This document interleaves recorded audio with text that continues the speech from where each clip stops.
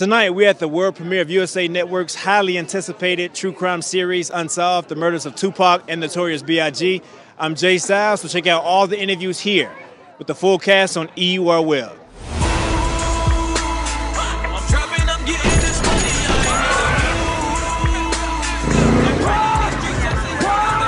You want to accuse LAPD officers of conspiring in a celebrity's assassination. This whole conspiracy thing, you buy it? Brother, whose side are you on? I'm on the side of getting this thing solved. Biggie was 24 when he was killed. Tupac was 25. Kids, man.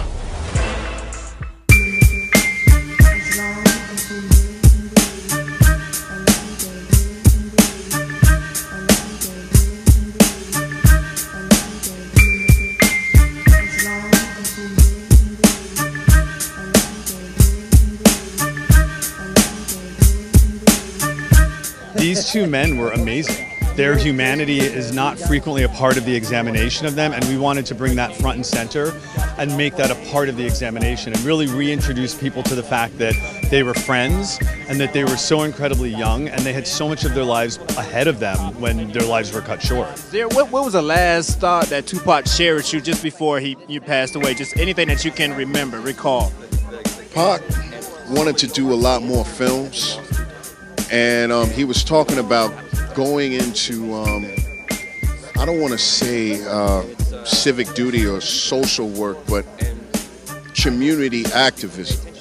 And he also wanted to undercut the idea that, record labels and the industry could profit off of black men killing each other. I've never been one to judge anybody. I don't want to judge anybody. That's not what I do.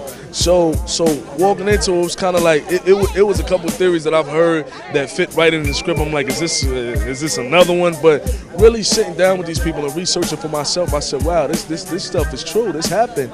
And Unsolved, a lot of people are going to be able to see what happened behind the scenes that we didn't even know about. In your opinion, man, what do you think from when the audience see this? Do you think their perception would change from who was involved in the assassination? For sure. I feel like a lot of the theories that are out right now is, all right, Pac's in Cuba, Big's in Cuba. Like, when you see this show, you're gonna see they're not in Cuba, man. They're not in Cuba. But you get a chance to honestly see a lot of the people who testified at that time period. You know, the LAPD was running a thorough, hard investigation, and there were some people who was trying to testify and get this thing solved, but then there was others who weren't. So I think the fact that we got 10 episodes to really show that light and show you guys a lot of facts, a lot of hardcore facts, real raw that went down. A lot of people's gonna be able to pull a lot of information and their own insight and draw their own conclusions. There's so much here that I think we have not really focused on. That was connected and I think contributed to the wrongs that happened. And I think, once you watch the show, a lot of things will be revealed. Especially like Anthony Hemingway, what a genius. So to see his personal depiction of it, that's what I wanted. This series is unique because it combines multiple stories. It combines the cop stories, Pac story, and Big story, and it's 2 cop stories and 2 rapper stories. So, and these stories are intertwined. All the questions and the speculations of what really happened with Tupac and Biggie, just know that you'll finally get the truth. And I think that's a blessing because a lot of people will get some rest, feel me, on both sides. What would you like the audience to take away from this film? The violence that we witnessed, some of us witnessed, in the whole East Coast, West Coast battle, and then you see later on how it all ended up being for nothing.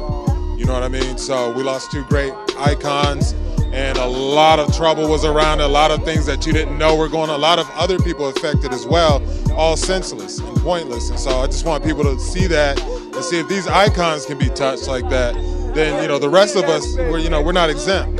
Tupac and Biggie didn't hate each other. The whole West Coast and East Coast beef, it wasn't because of them. It's when you're a superstar, sometimes it's easy to kind of get pulled into the hype and the rah-rah. You know what I mean? So people will say, oh, Tupac and Biggie hated each other. Well, how do you know? Well, that's what the media said. That's what the newspaper, and that's what the news is saying. But, you know, do you know them?